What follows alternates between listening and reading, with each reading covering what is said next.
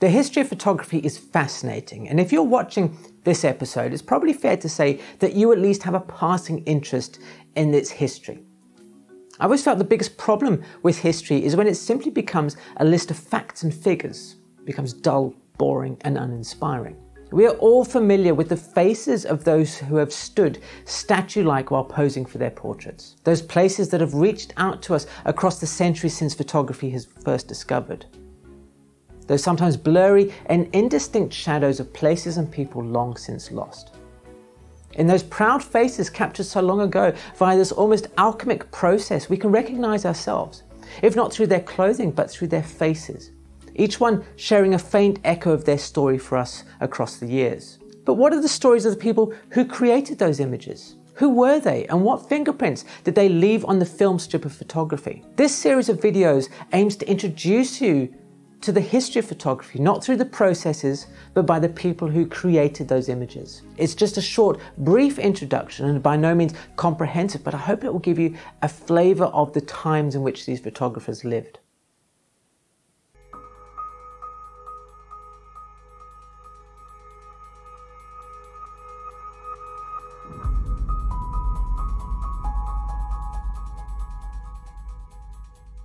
How's it? The history of photography usually gets told through the history of the processes. Daguerreotypes, calotypes, collodion wet plate, and so forth. The early days of photography were dominated by what were called gentlemen scientists, and photography was considered by many to be a mechanical process rather than an artistic one, with technical perfection trumping all. This is probably why so often this history is broken down into focusing on the technical development of photography rather than the people behind the lens. Photography isn't still with us after almost 200 years because we marvel at its ability to transform light into something physical, but because it moves us emotionally. The images from the early years of photography to modern eyes aren't necessarily technical masterpieces, but they do tell us about the people who created them and how they saw the world as it was to them long ago. A little caveat before we begin, my French is not particularly great, so please do apologize if I mispronounce some of the names in here.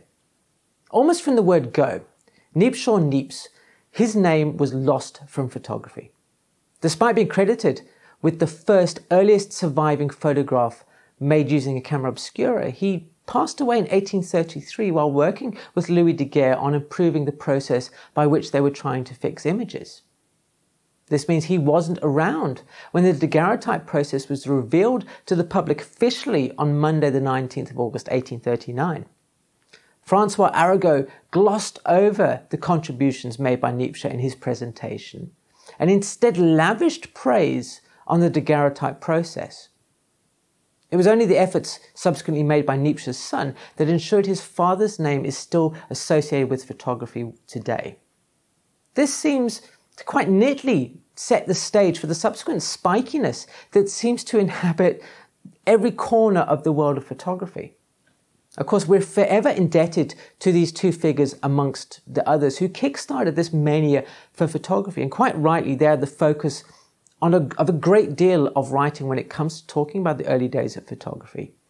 They're the pillars on which the story is hung. Though it's through the characters on the fringes that I feel it comes to life. And that's what I want to share with you today. It's these sometimes fringe characters.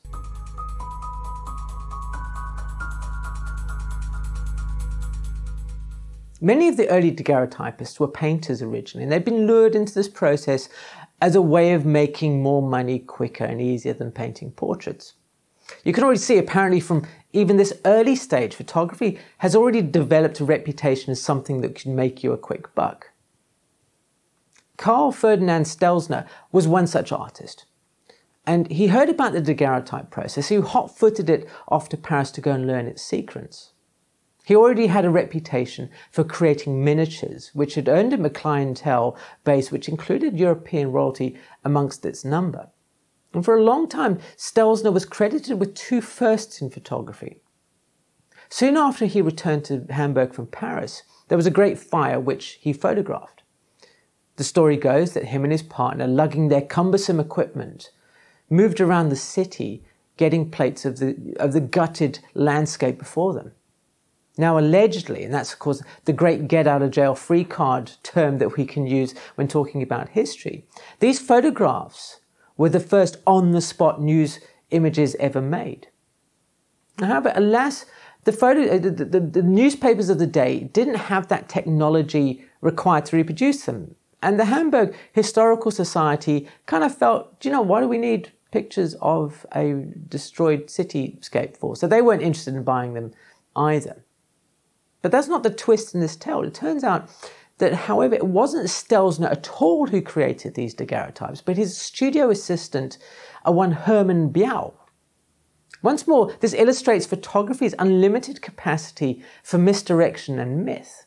The other first attributed to Stelzner was the world's first outdoor group portrait. This was at the Hamburg Art Owners Club, and it was created in less than ideal circumstances.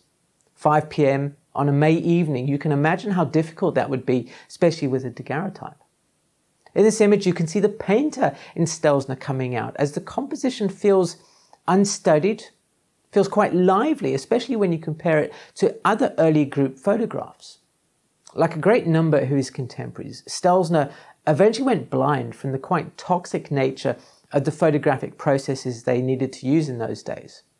Hermann Biau also suffered a similar fate when he died from liver disease, which was apparently brought on by the improper handling of the chemistry.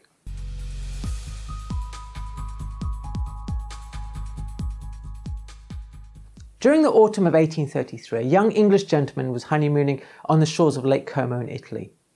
He was using a camera lucinda, which is a device created to help one trace a scene from life, as he tried to sketch the Italian landscape that lay there before him. There, projected onto the paper, were the village buildings, the lake, and in the distance, some mountains, as if by an almost magical process. It should be a simple thing to be able to recreate these magnificent views simply by tracing over them with a pencil. Alas, it wasn't as simple, and as Henry Fox Talbot later recalled, for when the eye was removed from the prism, in which all looked beautiful, I found that the faithless pencil had only left traces on the paper, melancholy to behold. This kick-started within Henry Fox Talbot a desire to try and fix what he saw on paper. In the early days of photography, it seemed as if every new day brought forth a breakthrough. Much like buses, you wait ages for one, and then two come along at once. William Henry Fox Talbot is credited with inventing the technique that photography would be based on until the digital age, this negative-positive process, the calotype. The term comes from the Greek word kalos, which means beautiful. And we are extremely lucky that so many of the early pioneers of photography were gentlemen scientists who were quite fond of using Greek in their naming. Also thanks to them, too, for littering the history of photography with phrases like exciting fluid. And how poor photography is today because we seem to have lost this kind of floral language to describe elements within it. This plump English aristocrat was pipped to the honour of being credited with the invention of photography by just a few weeks with the announcement of the daguerreotype process. Though, as is so often with history, the actual story is somewhat more convoluted and involves more overlap than is commonly recorded. Despite his gentlemanly background, Talbot was keen to explore the commercial nature of his process, which allowed for copies of the images to be made, unlike the one-off nature of a daguerreotype. And in 1844, Pencil of Nature was released, which was the world's first photographically illustrated book. Another benefit, if you could call it such a thing, about the calotype was the softness of the images, which lent the photographs an almost impressionistic vibe to them.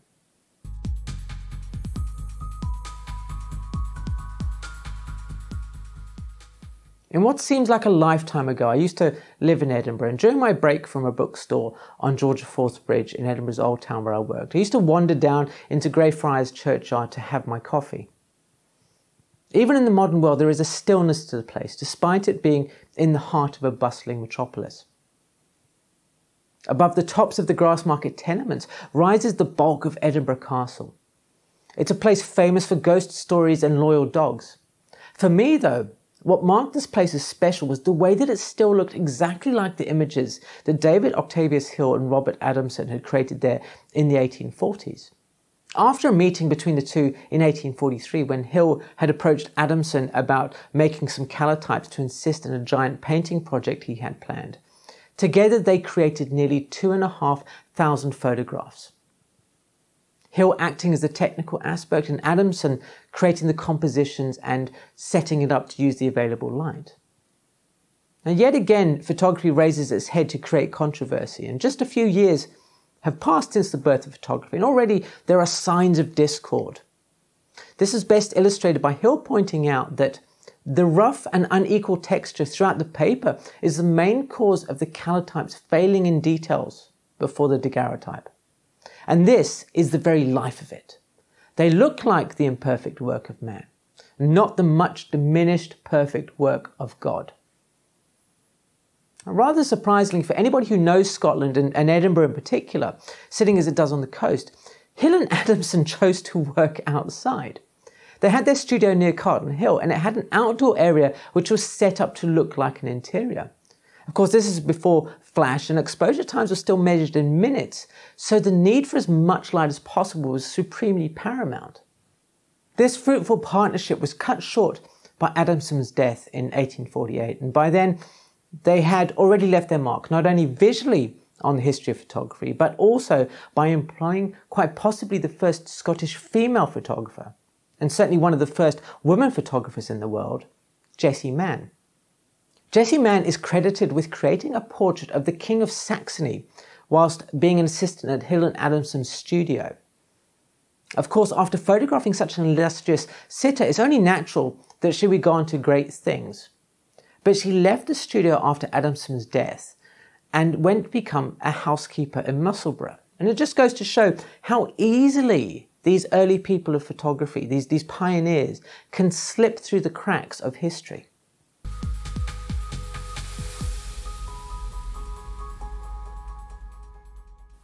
Gustave Le Gray managed to avoid the fate of his contemporaries and of poisoning himself to death with chemicals by falling off a horse in Cairo instead. For those with just a casual interest in photography, or at least the history of photography, his name barely features.